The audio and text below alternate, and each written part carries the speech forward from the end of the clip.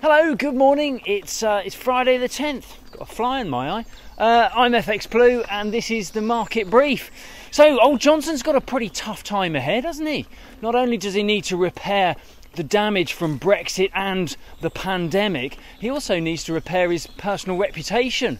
Closer to home, he's got 148 members of his own party to focus on, those who voted against his leadership in the recent vote of no confidence.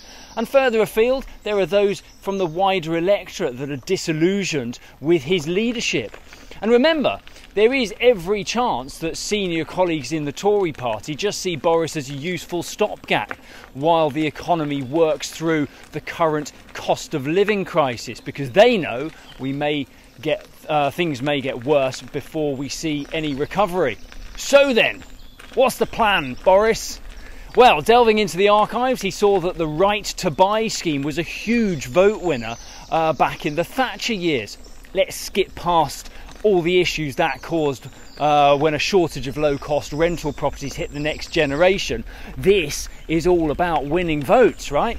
Well, look, that's not strictly fair, because when this scheme was reintroduced yesterday, it did have two significant changes. And firstly was that the housing stock will be replaced on a one-for-one basis. Of course, we'll see about that, and I'll believe it when I see it. But secondly, people on universal credit will be allowed to use their benefits for their mortgage.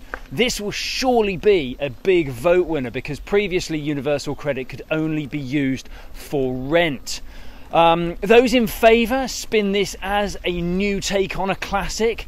Sir Keir Starmer, meanwhile, said this is a reintroduction of a failed policy, which illustrates how the government has run out of ideas. But that's politics for you.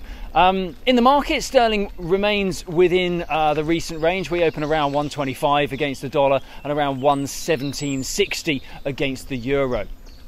Now, you know how the US loves a conspiracy theory. Well, here's one for you. The theory goes that economists at several New York financial institutions are now politically driven. So these economists are making efforts to bend public opinion by predicting the country will suffer a much deeper, more significant recession than was originally forecast if the Democrats survive the midterm.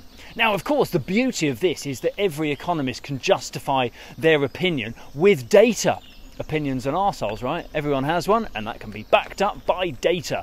But if this were to help tip the wider opinion to fear a deeper, longer recession, then the alumni, the Masons, or the Rothschilds win. Honestly, I lose track of who's meant to be pulling the strings behind the scenes these days. In fact, wasn't it Goldman Sachs that runs the world? Yeah, I'll dig out that old classic and post it in the comments below. It's one to revisit. Certainly an interesting opinion of that trader.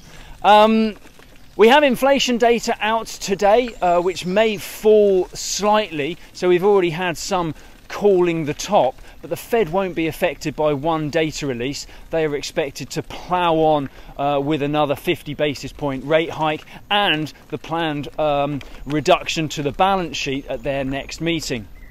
The dollar index remains rather in the doldrums, trading within the recent range. Yesterday we closed at 103.30. Not very exciting, but it was the highest closed since May the 19th. And euro dollar this morning, well, that one kicks off around 106.20 on the open today. Right, that's it from me. We got through the week. Have a great weekend and do join me again on Monday. All the best. If you do not have a clue, then just tweet through and ask FX Blue.